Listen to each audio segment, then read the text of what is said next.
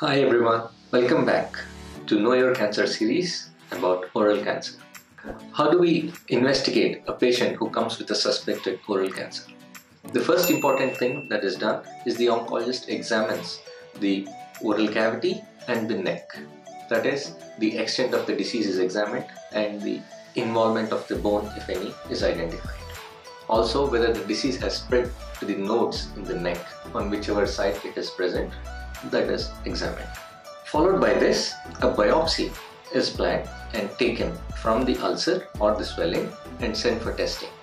This will confirm the diagnosis of cancer. Depending on the extent of the tumor, further investigations are advised. Most commonly, today it is a standard to do a contrast-enhanced CT scan of the head and neck. This will cover the whole of the oral cavity and also the neck. This will show us the extent of the disease, whether there is involvement of the bone and any important vital structures if they are involved. Also, the extent of the nodal disease in the neck is very clearly delineated in a CT scan. Once we get this information, the stage of the disease is determined. There is also a role for PET CT in some situations where the disease is quite advanced. So what are the treatment options for oral cancer? Based on the stage of the disease, we decide the treatments for oral cancer. Surgery and radiotherapy are the two most important modalities of treatment for oral cancer. Surgery includes two parts. One is the resection of the tumor, two is the reconstruction.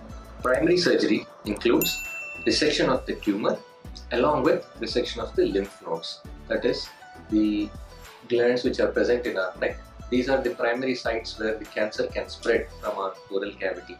All these have to be addressed when we do the primary resection. That is followed by reconstruction. Most advanced cancers have mutilating surgeries which will result in a huge defect in the face that requires a good reconstruction. For early stage cancers, be it on the tongue or in the buccal mucosa, usually a resection with a margin is sufficient and reconstruction, if required, is done, or else they heal by themselves. For tumors which involve the bone, resection involves the mucosa and also the bone along with the lymph nodes, and reconstruction usually is done in the form of a bone from your leg, what is known as a fibula flap. The bone and the soft tissue from the leg is removed and kept in the place of your previous jawbone, and they are attached accordingly. That is the latest cosmetic surgery and also gives the best functional outcome. There are other various forms of reconstruction, and depending on the requirement, they are planned. So, oral cancers, if found at an early stage, are very much curable, especially with surgery. Patients with advanced disease, even after they undergo surgery, will require what we call as adjuvant radiation. This will reduce the chance of recurrence. Radiotherapy is very rarely done in early stages. Only in patients who cannot undergo surgery, it is applicable. For advanced cancers where surgery is not an option, radiotherapy remains the only option. Chemotherapy does not have a major curative role. It has a very important adjunctive role for all advanced head and neck cancers, and especially oral cancers, where it is added to radiotherapy to increase its efficiency. In fourth stage, that is a late stage oral cancer where the disease has spread, or in cancers which after surgery and radiation have recurred, in those patients, chemotherapy remains the only option.